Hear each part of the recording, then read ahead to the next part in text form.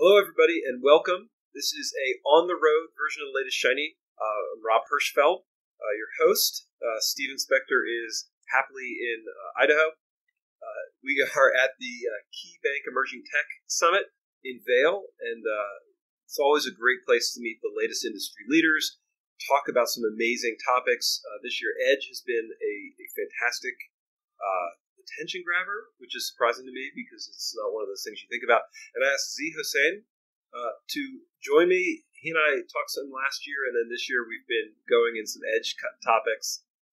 And so I thought everybody who's listening would enjoy sort of a real deep dive, as usual, on Edge and some of the applications for Edge that we've been talking about. Do you mind giving us an introduction? Actually, thank you very much. Thank you very much for that introduction there, Rob. I am the CTO and founder of a company called Aeris Communications. We're in the IoT space, providing network services and analytics services and data transport services. All of that being for the kinds of customers that need to have a remote data gathering application of some kind, or they want to control some device out in the field. Anything from connected car to medical devices to industrial IoT, etc., home automation, you name it, there's some IoT capability and application that makes sense for us to be supporting our customers. We work with enterprise customers, not individuals and consumers. This is one of those cases where we think about Edge coming, but for you it's not. Edge has been around for a while, and you have a huge cell phone presence, or mobile data presence, That's right. I would call it. Yeah, that's exactly right. I mean, for IoT, we've been involved in long-range data transport from the get-go. More than 20 plus years ago at this point, we had customers ranging from the connected car industry, the alarm industry, the fleet management industry, people who need to have a natural mobile solution. And when you have those kinds of markets where the devices are out in the field, cellular is a natural option for them, or satellite if they can afford the data rates, the cost of the data rates associated with those transports. So we support the connected car industry very heavily. For example, we're the third largest in the U.S. behind the two giants that are incumbent here. And we support the fleet industry from long-haul trucking.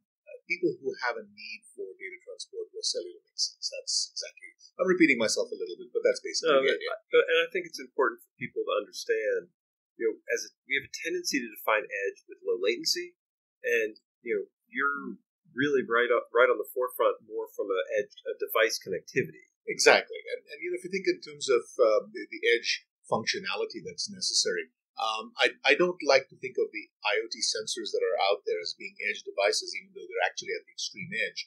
The reason I don't consider them as being edge computing devices or edge processing devices is they generally don't have the processing power to make it work. They're low cost, very low function devices that are making some kind of a measurement.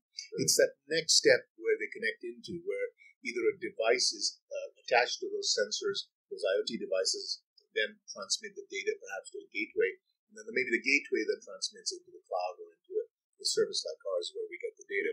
So the edge computing, to me, sort of stops at that gateway place, which is where you have the sufficient compute power, sufficient memory, sufficient capability to be able to implement the functionality that an edge computing solution needs. But in the current fleets that you're describing, right, they're global, they're let's say just a national presence. There's no gateways for them to aggregate to. Or is that, there is, in a sense, there is, and that's exactly the point I would like to make, which is that to me, a connected car, in a sense, is an edge device. Okay.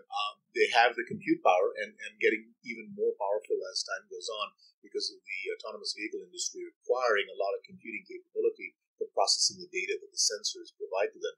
LiDAR, sonar, radar, all of the things that are vision processing necessary for the AV industry, the car is becoming more and more powerful.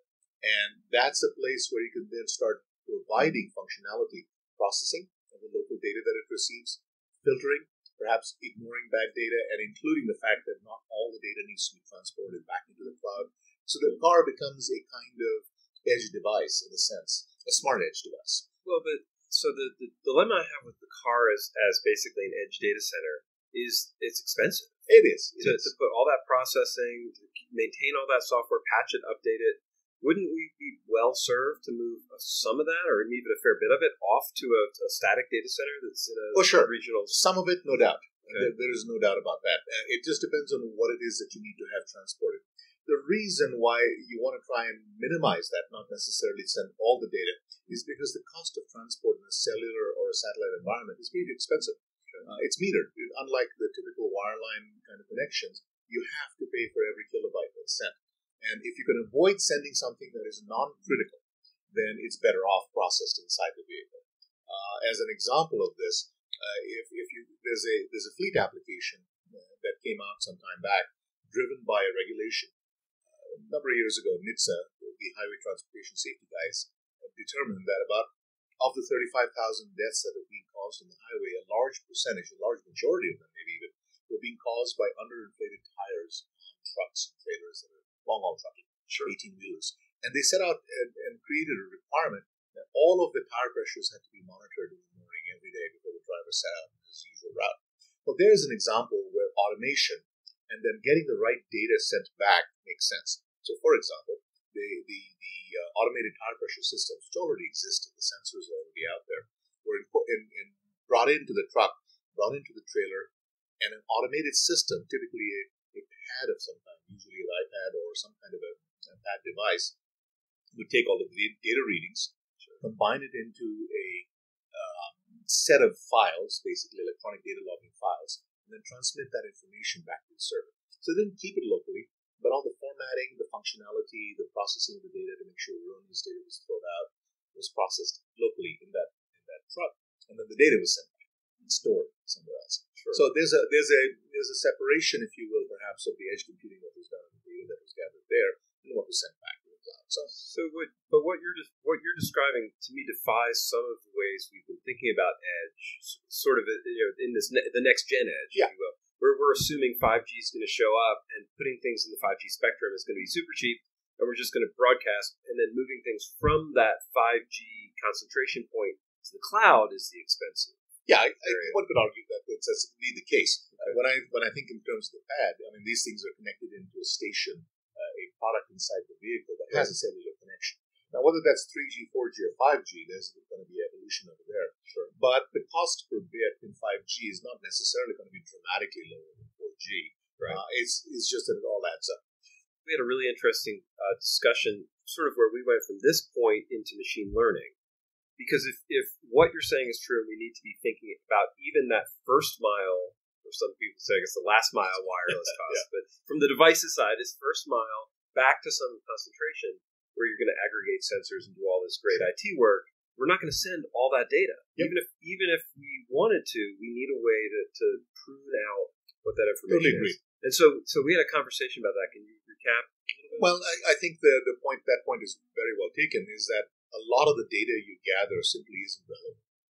It's measuring tire pressure continuously, for example, in that application, or a vending machine where you take the temperature every 5 minutes. That's not a necessary transmission that has to be sent back and processed somewhere else.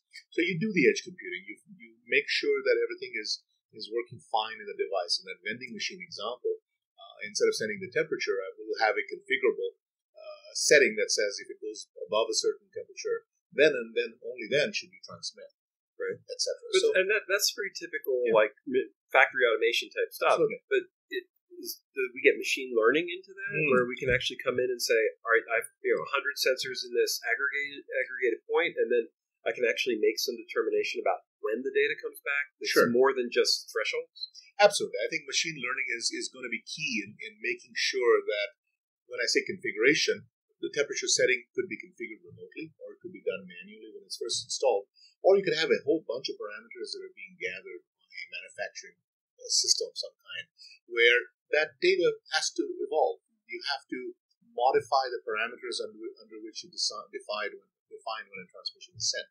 So today it might be one value, tomorrow or 3 months or 6 months down the road, it might be a different value. Maybe the average data that's being gathered has shifted. There's some function that needs to be implemented. That's where machine learning effectively comes into play, because you may want to have a scenario where it's not like you have to open up the channels all the way again, send everything, and make a remote determination. You'll put the smarts into the edge computing device, so it figures out where the drift has occurred and says, I need to adapt. I need to make the threshold different. I can easily see a case with this machine learning algorithm where it actually makes decisions to send you a lot of data sometimes to retrain the models. Yes. And because that's one of the things that's challenging, right? If you're using a machine algorithm to prune all the data out, and your model gets corrupted, Exactly. then you have to be able to say, every once in a while, we're going to pull all that data back. Were we talking about an airplane example? There was an airplane example. This is a case where we gather data for a customer. Well, actually, the plane itself gathers the data. They transmit the data to us, and we analyze it on their behalf. We initially started out with a set of conditions under which we would report back a problem, which was input from a subject matter expert or set of subject matter experts. Well, the subject matter experts generally are very competent at what they do, and they can provide us the guidance necessary to create the rules under which we say, aha, we have a problem, let's make sure something is interesting and needs to be reported back to the pilot or the mechanics. The problem occurs when we discover new data that has basically what you end up with the scenario is that there are patterns that the subject matter experts didn't know about, or patterns that they were surprised by. So machine learning is a way of saying, great, I've now, machine learning perhaps is less, not as good a term here as data analytics, is a place where you can say, I found some new patterns, and you go back to the SMEs and say, hey, these new patterns have cropped up. Were you expecting them? We've had scenarios where the SME kind of reacted with a, that's unusual, and went back and looked and then decided, yeah, that actually makes sense. We incorporated a new rule. That's where I think the combination of machine learning and proper analytics can give you a better outcome, because now you may find new patterns. After deployment, after the devices have gone out in the field, after the planes are flying, something new happens, and maybe some new weather condition creates a new problem that they hadn't taken into account. And that's where I think the power lies, in being able to say, I've got more value in there than just the SMEs. I need to have the capability of learning what could be occurring out in the field and then analyzing it and providing feedback. We tend to, depending on the application, you may want to vet that analysis, meaning that you don't want to arbitrarily take action on some new pattern and create a condition that actually is flawed. False positives can be an issue. You have to make sure that you do the right thing. The right thing is not always easy to determine. For listeners, Dave McCrory and I talked about the plane scenario differently, because he had a data gravity take on it, and I highly recommend go back, listen. Dave's just super smart anyway, but check out that if you want an interesting perspective on on the same use case, but from a different perspective. I'm curious, what was that? Can you briefly summarize that? So it had to do a lot about data gravity, managing the data, auditing how the information was done, and getting new insights and inferences from it, and then ingesting it back into an engine. So, and he had some specifics. I'm trying to remember exactly the use cases. The basic idea, yeah. But how much you can improve fuel efficiency and tuning and things like that. So it's amazing opportunities. And he said something similar to what you had said. There's in-flight data, and then there's on-ground data. Right. And so this idea that I can egress data very quickly when I'm in Wi-Fi zone versus having to make spot decisions in the flight. And this was the thing that you really add in this. It's like the plane's flying. It might be sending small amounts of data based on a machine learning algorithm home constantly, but over a very expensive network. Exactly. Lands and then egresses the whole data for relearning. And that's where Dave was really talking about the on-the-ground piece. That's exactly right. I mean, the data that comes in when the plane lands is comprehensive. It's what the plane gathered in flight for that segment, and then we analyze that in the context of the rules of it. So one of the things that we also talked about that just blew my mind and is the lurking specter in every conversation, which is security. So we're in a situation. I've got a machine learning algorithm that's determining what data comes back and also makes decisions in situ. That's a critical piece of software. It sure is. And it would be possible for me to send an update. Critical for me to send an update. Oh, my algorithm's wrong. Here's a new one. Be possible for somebody to intercept that and send an alternate algorithm? Well, that's a darn good question. I have to admit, I haven't looked at that aspect of what can happen. One thing that is certainly a possibility, and people worry about this all the time, is the source of data has to be validated. If you've got information coming into your algorithms or the gateways that clearly is outside a certain set of bounds, is it good data or not? Is it truly anomalous data that was gathered during the measurement of that sensor? Or is it somebody injecting false data into the system? That's a tough problem. And it's not always clear how you would go about figuring that out. You could end up with a scenario where your filter that you might have in a gateway product says, this data is clearly bad, I'm going to ignore it. But you don't know. what happens. It's very dangerous to filter data, right? That's how we missed the ozone hole for a long time. There you go. We can miss data that may have actual relevance.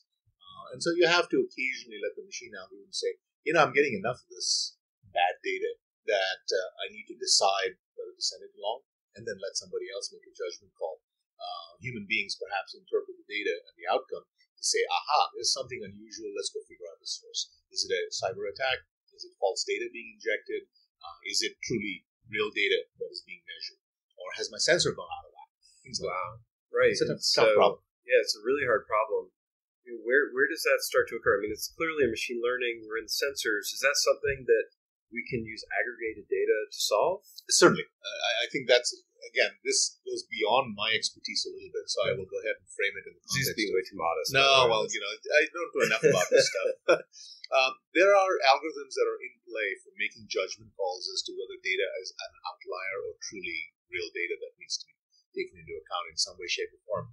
What's missing is perhaps the interpretation of whether that's a security problem or not.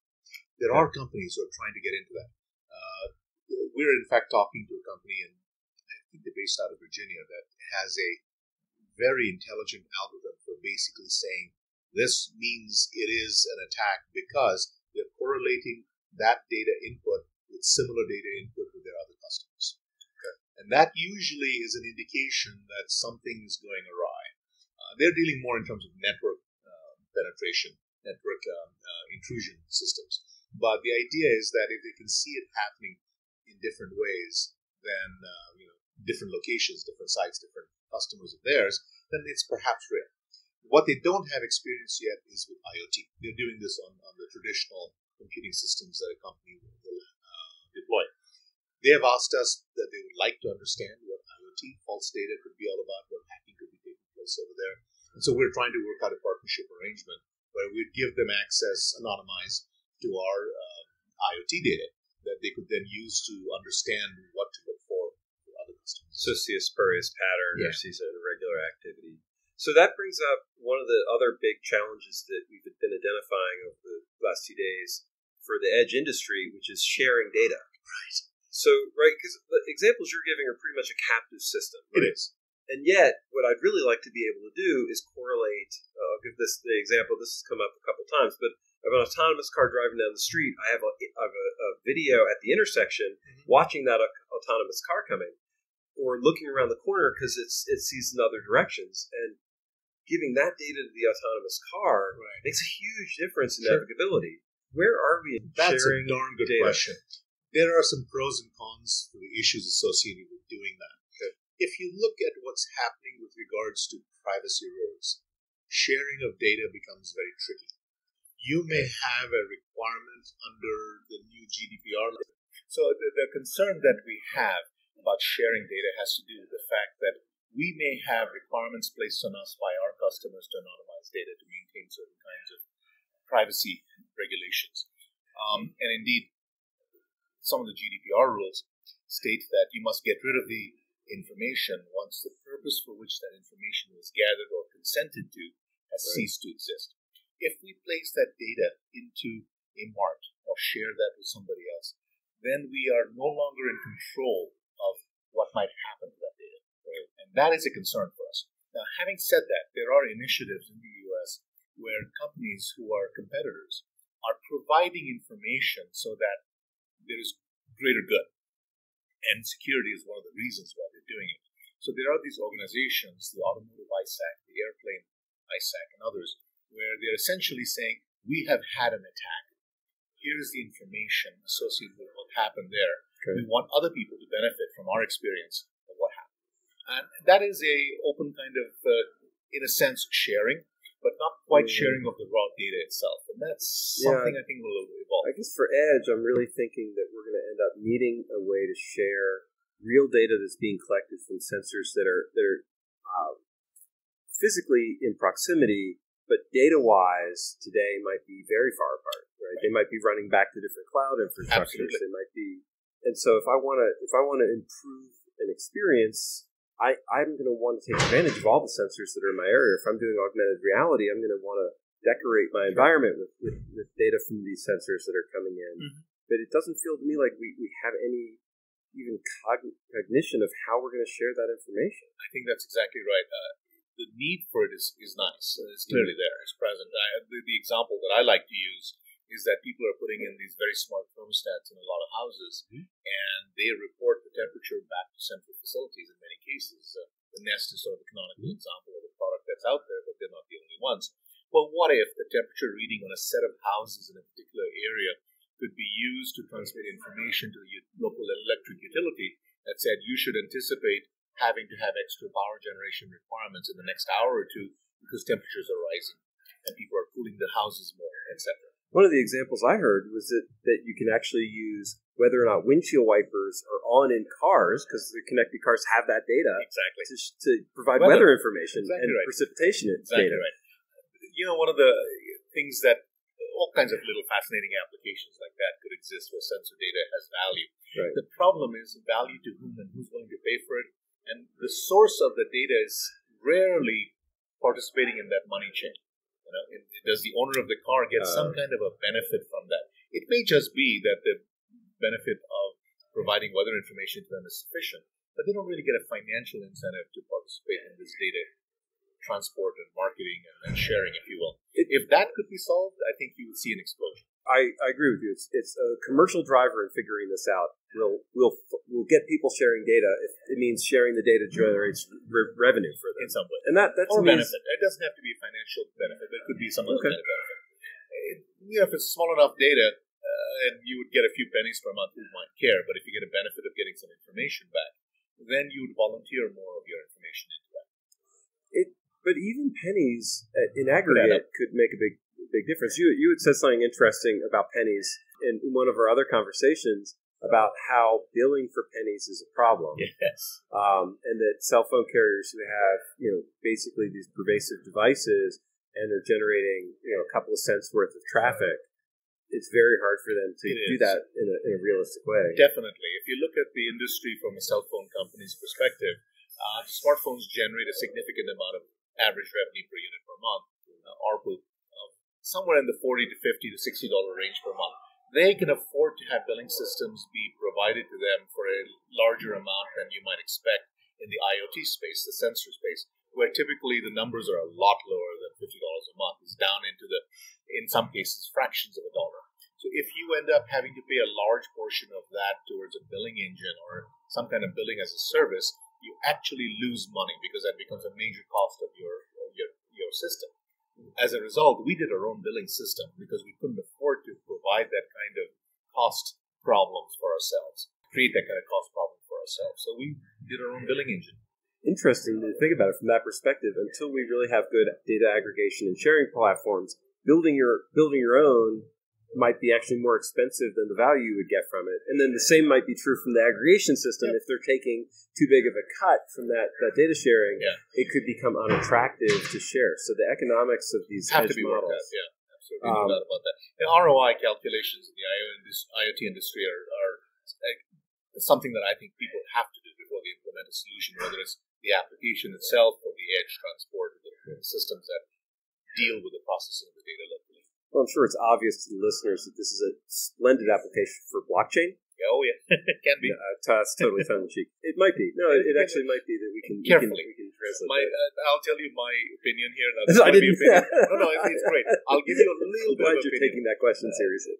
No, it's serious from the following perspective. People who implement blockchain understand that transaction logging makes a lot of sense, and accuracy of transaction logging makes a lot of sense. But somebody who goes out there and blindly says, I'm going to transaction log every IoT data transport event that takes place is just fooling themselves because the chain will grow so quickly, so rapidly, it will be impossible to deal with. In our network, for example, with the 7 figures of devices that we have out there, we're processing over 2 billion messages a day. Imagine a lot of putting that into a blockchain. It's just not going to happen. Right? It's unrealistic to expect that any of the blockchain technologies could allow the complete transaction history of a device that may stay on the network for 10 years to be logged in that manner. It's just not going to happen. Now, do you log the event itself, the data itself? No, you might want to log violation events, security events. Okay. That makes sense for a blockchain implementation. Hey, this security event took place. I want to log that. And I want to log it securely and put it somewhere so that I can see historical data of what attempts have been made. There, I think it makes a lot of sense. So what you do with it, just be careful. Yeah, that makes sense. And it could be that might be a way to build chain of trust on the authenticity of the system. There you go. There could be a lot of different components for that. Definitely. Okay. Wow. We actually legitimately talked blockchain. And I'm going to be talking to Val next, so we'll go way deep into blockchain evangelism. I'd love to listen to that podcast. Are you ready to sit in? This is the thing that really jumps out to me is that you have this edge experience, right? You've done it in a way where it's much more accessible than people realize because you've gotten a sensor, you have a network, you're aggregating the data back, but it's vertically integrated. Yes, it's very definitely vertically integrated because in many cases, the devices that are out there that are transmitting this information may not have a gateway where you can implement edge functions, computing functions, or filtering functions, and those you bring back into the cloud, and then you deal with the data in the cloud.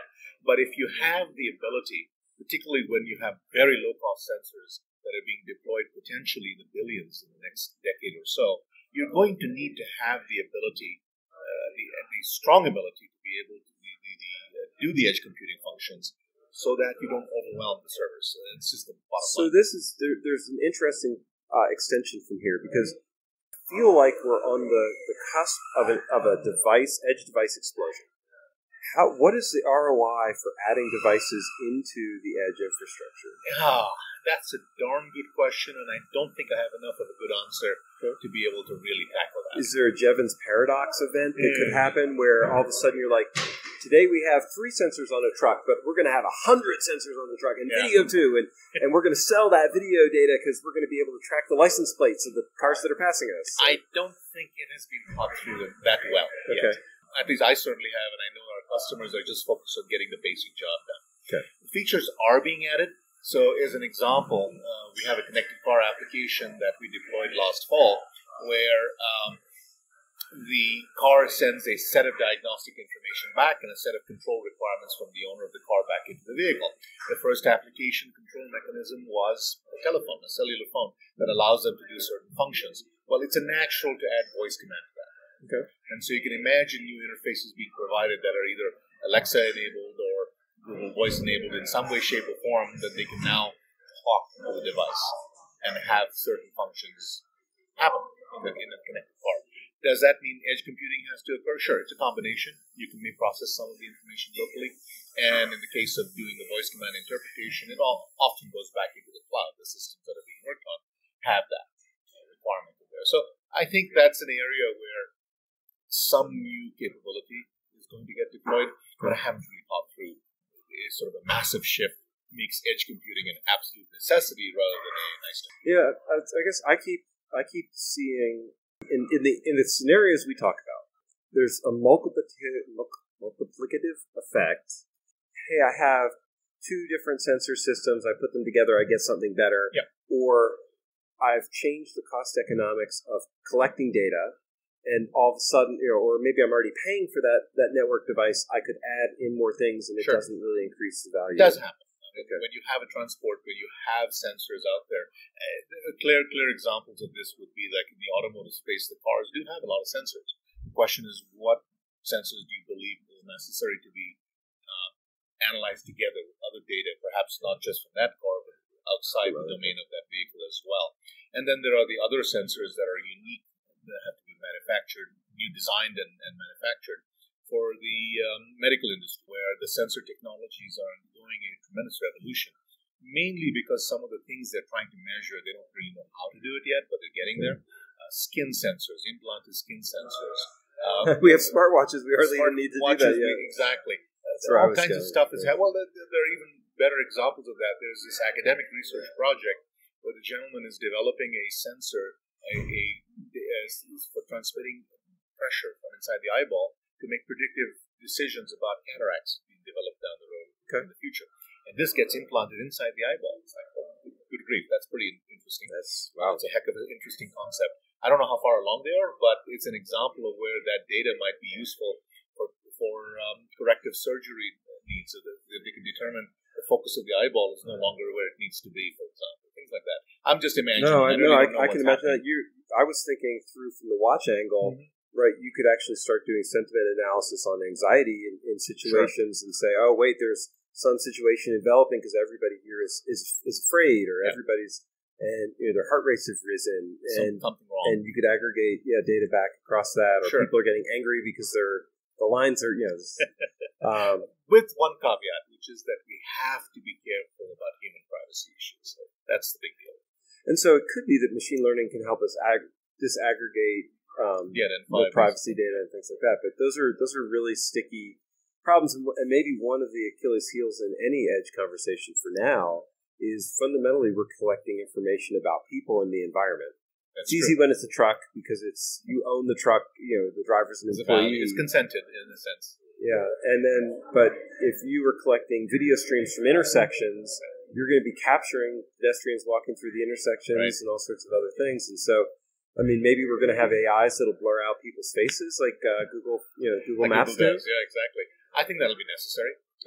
Human privacy is becoming a big deal. And obviously the GDPR rules in Europe are a clear indicator of that, and other countries are following suit. The U.S. is looking at legislation where human privacy is going to become an important thing, and citizen privacy of the people here in the country. And that is something we need to accommodate. I have no problems with that. I think it makes sense to do. On the other hand, I think there are two things that we need to think through.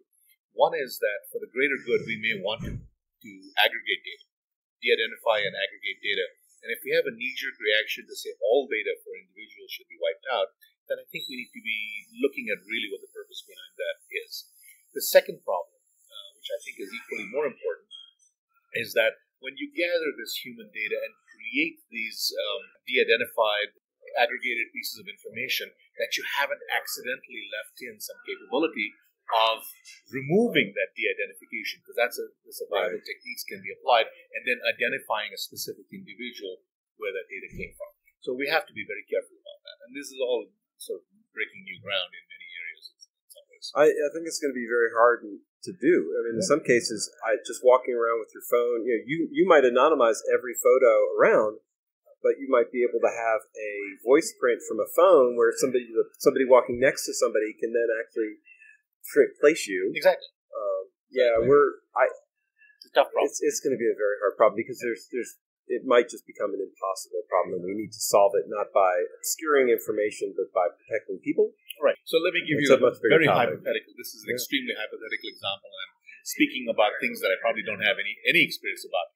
That's what podcasts are all about. Yeah, I guess so. AV systems and vehicles incorporate vision and processing vision and recognizing the presence of a human being who might have stepped in front of the car. Right. Well, if you de-identify that to the point where the facial recognition perhaps removes the identity of the individual, are you creating a scenario where the algorithms have to be so much smarter to say, that's a human being and not a dog, or not a cat?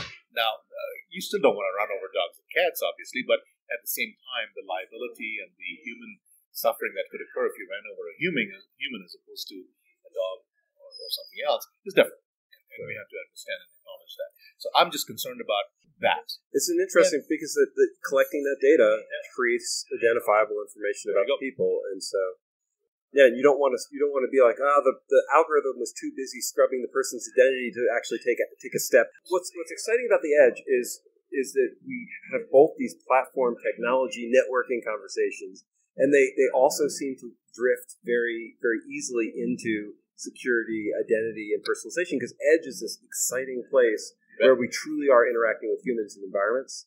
And so that's a really good thing. I know my internal Steven is a producer is giving me it's time to wrap it up. Okay. But a book is coming out, and I want you to get a chance to tell people more about that and where to find you. This will be very quick. If you go to our website, www.aeris.com, you will see a link there for the current edition, which is the second edition of the book. And within a matter of days, a new edition is going to be coming out. That'll be already come out by the time it'll already come out by the time this podcast is out there. So please feel free to go and look. It's free. You can download the PDF. You don't have to buy it. And the idea is that it gives you a broad swath of what's possible for business IoT purposes. It's called a definitive guide to IoT for businesses. Wow. What do you do to implement a new application? How do you start? What's your ROI? What are the use cases that you need to think through? what are the things you need to worry about. Devices that are being deployed in the IoT markets today have a tendency to be very dumb in some ways, where if they can't connect to a network, they retry and retry and retry. Well, it might be a fault in the device, and now you're hammering the network unexpectedly. Right. So you need to think through lots of problems that can arise when you're deploying an IoT application. And that's what this is trying to do. It's not a negative book saying don't do this, don't do that. It's more of a try to do this, think about these issues, and go from there. Battle scars are important. IoT is hard. It really is hard. And we've got 20 plus years of experience with developing and our customers developing and us helping them deploy those applications. And this is sort of a distillation of how those learnings have come about. So go through it if you're interested in IoT.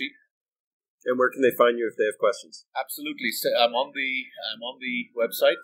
My email address is very simple. Okay. My first name dot last name at aeris.net, and you can reach me. Okay. Excellent. Z, I appreciate the time. This has been a fun conversation. Absolutely. Enjoyed it. Thank you, Rob. Thank you. My pleasure.